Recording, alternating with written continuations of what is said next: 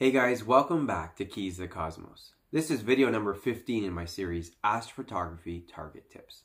And in this video, we're going to be talking about one of my favorite targets, and that is the California Nebula. A big, bright, beautiful, easy to locate, late summer, early fall target. So in this video, we'll talk about, of course, where to locate it, framing it up, integration time, and some tips on how to process it as well. Now, this is a target that I've actually shot technically twice before.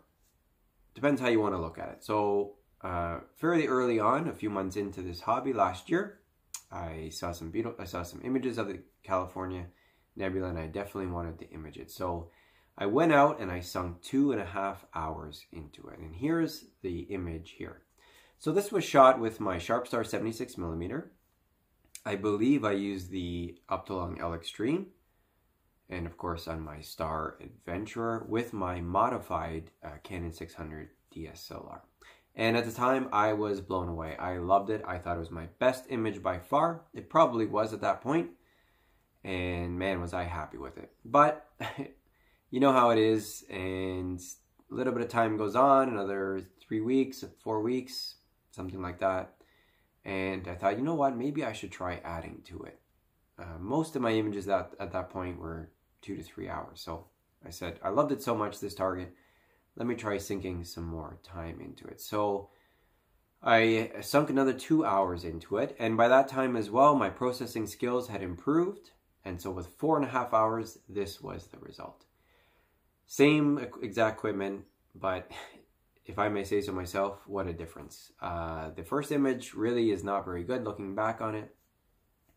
It's not very well processed in particular, but what a difference 2 hours made, as well as my processing skills improving. And I'm still very happy with that image. And I thought to myself, you know, with a lot of these videos, I'm showing older pictures and there's quite a drastic difference. But I thought with this one, I don't know if I'm going to be able to do that much better, particularly in my light polluted skies and all that. So I thought, well, we're going to sink some more time into it for sure. This time around, I'll be using a dedicated astrophotography camera. Let's see what we can do.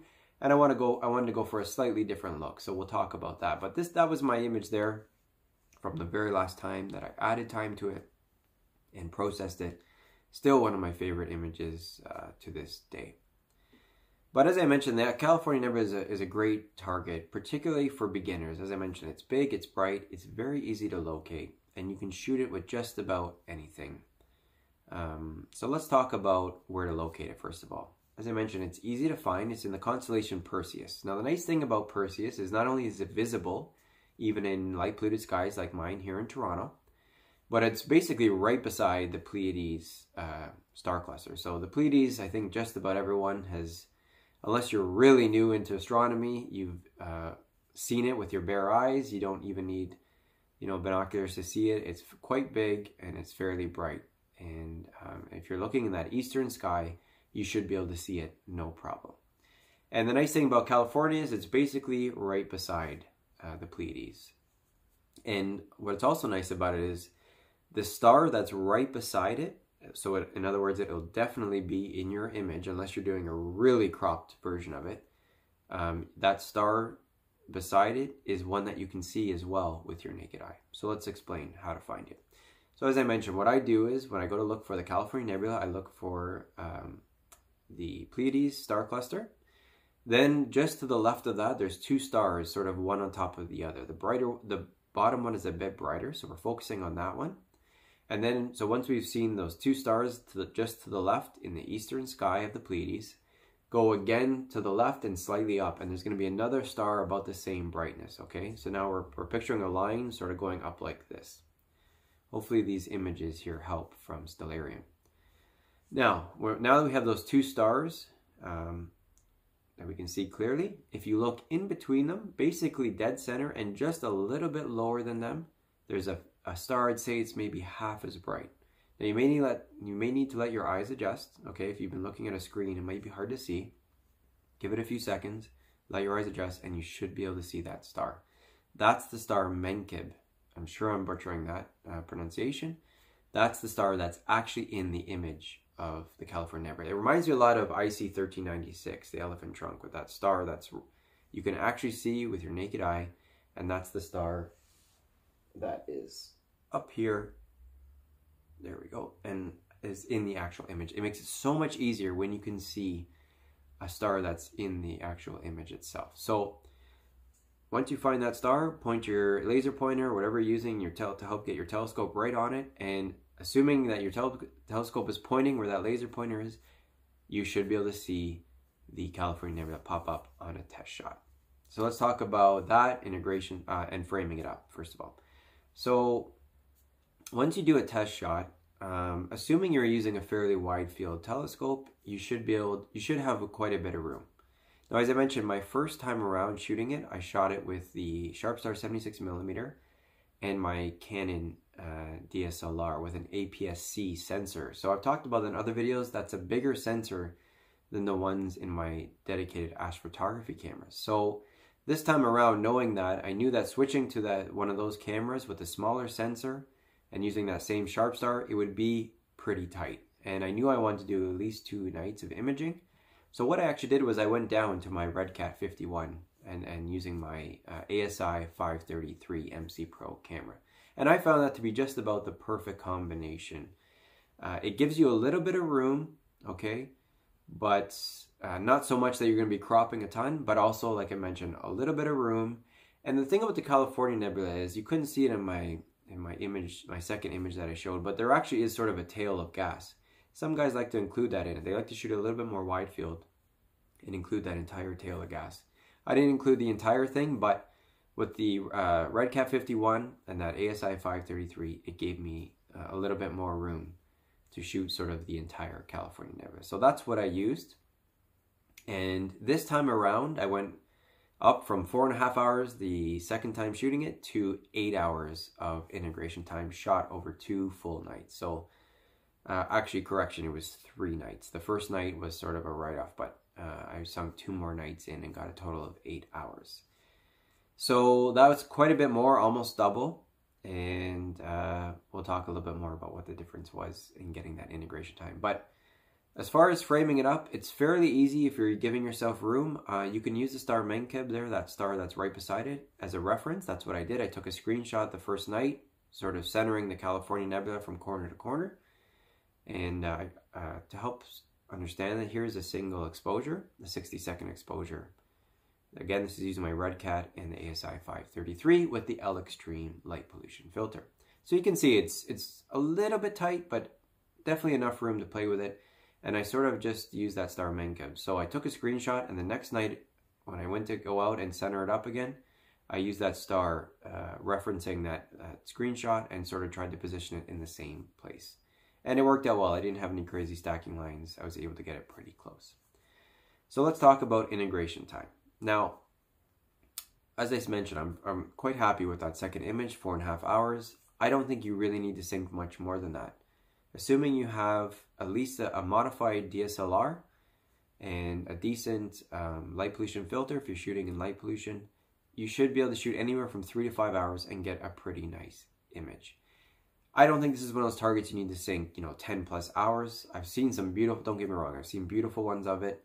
And you do get more surrounding gas, you do get more details and structure, but if we're being realistic and you don't have the greatest weather, like we haven't had this summer, 3 to 5 hours will get you a decent image, one that I think you'll be very happy with. So yeah, integration time, that's what I recommend. Obviously, if you can do more, it never hurts, but 3 to 5 hours will get you a nice image. So here's my stacked image. Nothing to see, pretty typical. We need to do a lot of processing here. So let's talk about processing. Now, I'm not going to get into all the steps of processing. I talk about it in just about all my videos. It starts with levels stretches and levels adjustment, right? Those are the 2 key things. You got to stretch it first, and you'll see the nebula start to pop up. The levels adjustment sort of corrects and makes it dark again. But even still, you're going to get some wonky colors. We talk about this in every video. That's where I use in the levels adjustment box, that sampler on the right side. Select the middle one and then click on the background of the image, and that'll sort of color correct and get you a nice dark background again. And then from there we do some more stretching. Now, a couple of things that I do want to mention. There is one very bright section of the California Nebula that you need to be careful because it'll blow out quite quickly before you can really get stretch and get at all of the gas that's there to pop out. So what I did was early on, I'd say after about 4 or 5 stretches, I lassoed off here in the image I'll try to show you. I lassoed off that section and I selected inverse. So select, I think it is at the top of the screen in your processing software if you're using Photoshop, and then select inverse. So once you've lassoed that off and select inverse, now we're protecting that part of the image and working on everything else. And then I did my final few stretches, similar to how I did the center here of the Eagle Nebula, trying to protect it, how I do Andromeda, how I do Orion. Anytime you have a really bright section of the target, you need to protect it and then do your final stretches so that it doesn't blow out, and the rest, you can still get the rest to pop out. So that's one key tip.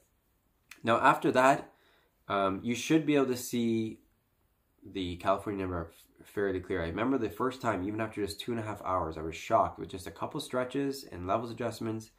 And then I went to auto color, okay, and selected that, and boom, it popped out and I was blown away. I had what I could consider almost a finished image, you know, for the time being back then when I was happy with that. So if you are really just starting out and you know you're just learning processing, you can just do some levels adjustments, curves, stretches, hit auto color, auto contrast, and just let Photoshop do it for you. And then you make some minor, you know, contrast and stuff, adjustments to the entire image, but you'll have an image you can be proud of. But if we want to go a step further, what did I do?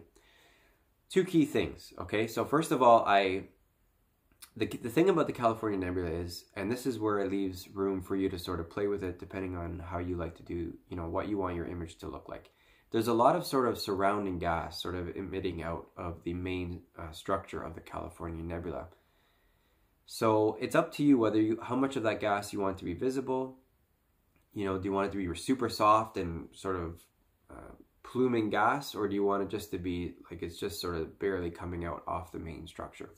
I sort of want to go somewhere in the middle with this. I've seen some images where, you know, the gas coming off of it is as big as the structure itself of the California Nebula.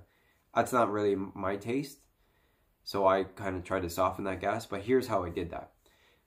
After I did my main stretch and levels adjustments, I lassoed off the entire California Nebula, including that surrounding gas, sort of following the shape of it as it appeared on my computer screen. And then I sort of went, as usual, camera raw filter in Photoshop and just sort of played with it. I didn't touch too much the texture and all that. I'm just trying to sort of bring it out, give it a nice color, make it pop off the background. Then I selected inverse, so now we're working on only the background. I did my gradient exterminator just to sort of fix any light pollution or sky gradient.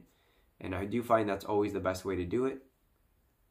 Isolate the target itself and then just work on the background and then let it sort it out, just working on the background. I find that almost always works better. Then I play with contrast, luminance, just to sort of darken and soften that background, make sure I was happy with it. At the same time, making sure it looked natural and that I wasn't super obvious that I was working on individual parts of the image. So once I was happy with that, I clicked off the image. So I worked on the California with its surrounding gas. I worked on the background. Then I worked on the main structure of the California Nebula itself. So now we're going for texture, depth. As I mentioned, I really wanted to make this a vivid, sort of striking image, you could say. So I wanted there to be depth in it. I wanted to really see the ridges of the gas flowing up and out, and not as soft as my first image. So that was the goal. So again, camera filter, playing with texture, clarity, vibrance, whites, and just trying to make some of those ridges really pop, trying to make depth, some dark spots, some light spots, just a lot to look at so it really pops off the back. That's what I was trying to get. So that's how I did that. And at the same time, now that you're isolating just the main structure, that gas, or that surrounding gas, is sort of staying more soft.